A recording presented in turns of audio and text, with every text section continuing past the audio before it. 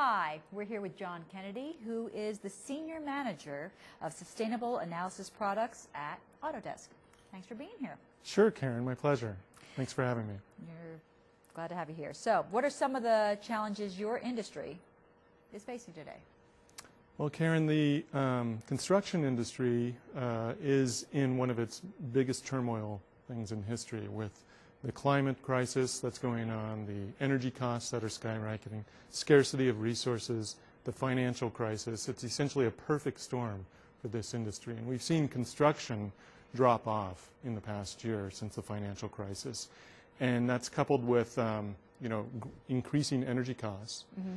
And what the industry is struggling with now, coupled with stimulus packages that are being put out there, is really aggressive energy efficiency requirements in the building sector, and particularly targeted at existing buildings, which there's hundreds of millions of existing buildings on the planet. But it's also a big opportunity for the industry to essentially change how they do building design, building renovation and retrofits, to actually really turn the whole situation around by creating green jobs and making buildings very efficient by solving a variety of those problems simultaneously. So that stimulus money from governments actually goes to improving buildings' energy use. The savings on those energy bills goes to paying for those improvements, paying for labor, green jobs, paying for manufacturers' products to be installed in those buildings, so it stimulates the manufacturing sector. So it's a great opportunity for governments to really turn the situation around in a really positive way and solve multiple problems simultaneously. I never thought of, as you were saying, it is a perfect storm. Yeah, it is. It is a perfect storm. All right, so how does it intersect with the world of Autodesk? Well, a lot of the type of analysis that architects and engineers do on buildings to make them efficient typically took weeks worth of work. And they were typically done on the largest buildings, and which they had the biggest budgets to pay for those type of analyses to be done. And what Autodesk products are doing is they're making that whole workflow much easier. So it's much more cost effective for them to do it on smaller projects.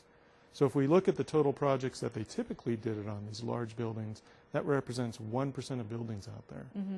And if we're going to solve these problems, we have to really address the 99% of buildings. So we're allowing these practitioners to actually reach a much larger market, much more cost effectively, while making these typical projects that they work in much more cost-effective and profitable. Very good. So what are some of the real-world applications? Well, one of the exciting ones, because we have so many existing buildings that we need to go through this process, is the ability to actually capture the geometry of the building using digital photographs.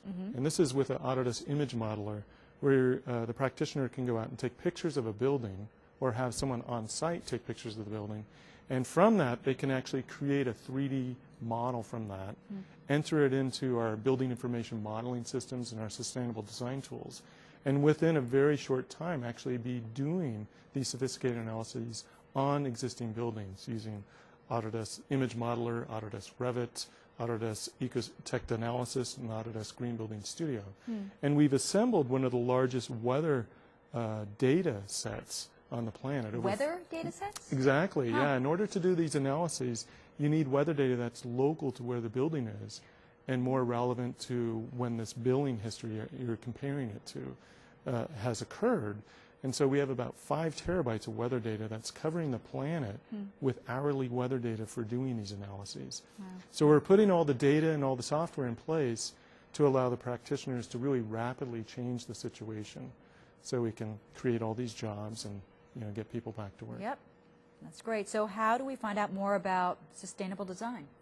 Well, the best place is on our website. And so if you went to www.autodesk.com/sustainability, that will be, you're entering a threshold of a lot of information about sustainability across a variety of our products, not just with the built environment, but the infrastructure environment as well.